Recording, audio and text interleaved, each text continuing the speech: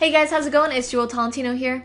Alright, so in this video, I'm going to be showing you guys how to do some audio settings on Camtasia 9.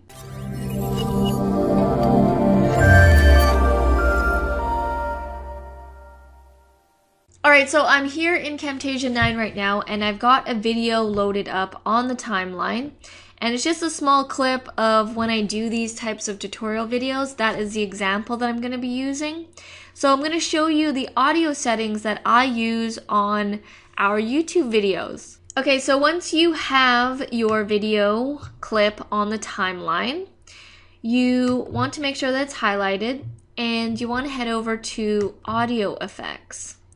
And this is what I do. So I take the noise removal and I drag it down to the clip, and then I raise the audio just a bit. Now there's other stuff over here. You can play around with the sensitivity and the amount, and you can just, if you don't have any knowledge of how that works, basically you just play around with it and see the sounds that you're going to be getting from the audio if it sounds good to you. So I'm just going to play this here right now. Hey guys, how's it going? It's Jewel Tolentino here. Alright, so in this video I'm going to be doing an update on some products that I bought and what they sold for.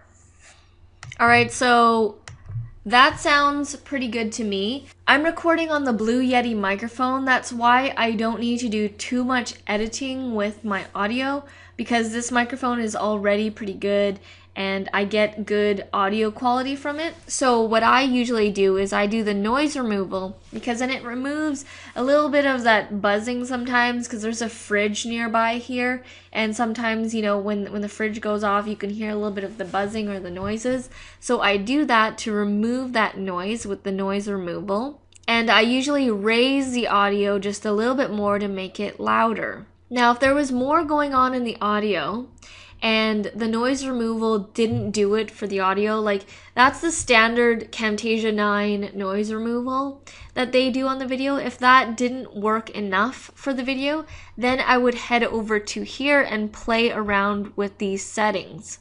Now it's going to be different for each one of you, because I don't know how you're going to be recording, what microphones, what kind of room you're going to be in, and it changes. You know, in this room there is a fridge right here, so it makes that buzzing noise. But sometimes when we record in another office, the office is really big and it sounds echoey sometimes. So we need to change the sensitivity and the amount here. So these are my standard settings when I'm filming for my YouTube videos with the Blue Yeti microphone, is to add the noise removal, have it do as is, and then raise the volume up if I need to. You can also use these other effects too.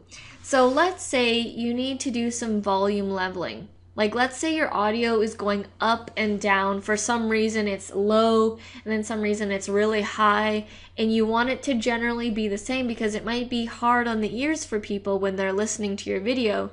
You can do the volume leveling and it will level out the audio so it's not going high and low. The fade in and fade out, you can see here, let's say I do this on the music. Let's say the song, you want it to fade in. It's going to do this little incline ramp here.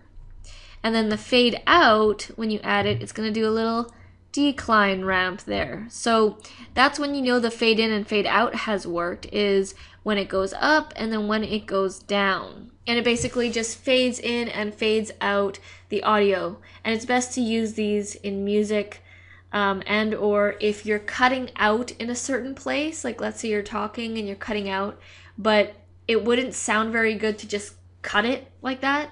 So if you do a fade out, then it's not so abrupt. It sounds better to the ear when it fades out. So that's when you would use the fade in and fade out. Alright guys, so that is the general overview of the audio effects in Camtasia 9. Definitely play around with them when you are doing your videos for YouTube, because you want the best sounding audio for your videos.